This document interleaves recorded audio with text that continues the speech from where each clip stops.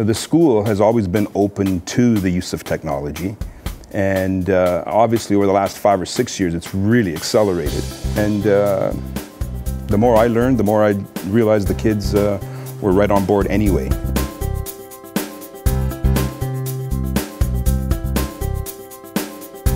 We have a school Twitter feed, we have a school Flickr feed, we use Facebook as a school, just ways of communicating with our students and our parents. I know the teachers, if we want to contact them, like they have school emails, and it's really easy for us to get in contact with them if we want to.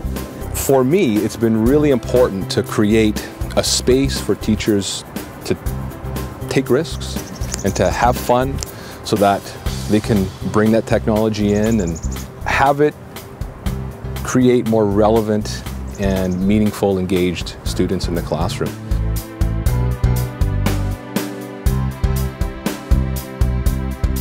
Today we were working on a project called Techno Trader. So the students work basically together as a group. They form a little brokerage, and then the students also engage in a conversation as to how this applies to real life. So they get that concept of what we're doing in the classroom isn't just drill sheets. Now we're using an app on the iPad called Show Me. In my grade 5 class, I'm using a program, an app called eClicker. So I load up the questions and then they have it on theirs, and then they choose the right answer.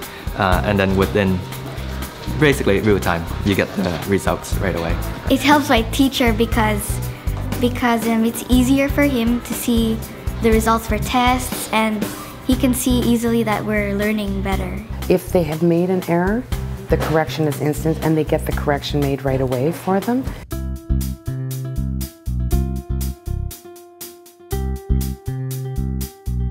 When I started teaching here, I literally taught with chalk and progressed to this. It was a big deal when we moved to whiteboards. I was here before we had a computer lab. A lot of the children are more familiar with iPads even than I may be, because they've been exposed to tablets and iPhones or different kinds of phones ever since they were really young. It's wonderful that our students know how to use the media and that they know how to use the technology that's available out there. A lot of the teachers are afraid to implement it because they themselves don't know how to use it. So I actually went to my principal and offered to put on this professional development day where we were going to look at the different forms of media that are out there that we can bring into the classrooms. Okay, and guys, once you're ready, text your answers into the board. And because you're all doing different work and I'm over here sometimes and not over there other times, I would like you to tweet me, if you can, some of your ideas and responses and your questions. It's really different than when I started, and I think it's really exciting more than anything. To cope with the changes in technology is a major responsibility of the teacher. A lot of it I learned on my own.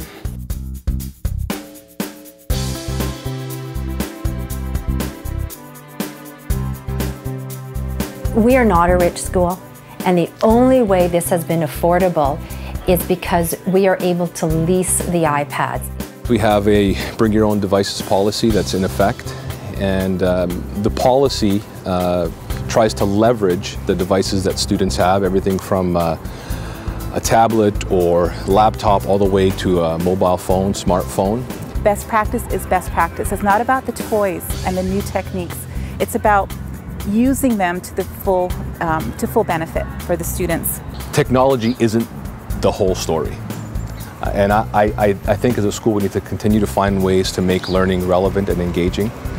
But I do see us continuing to go down that road of using the available tools to make learning more engaging for our students.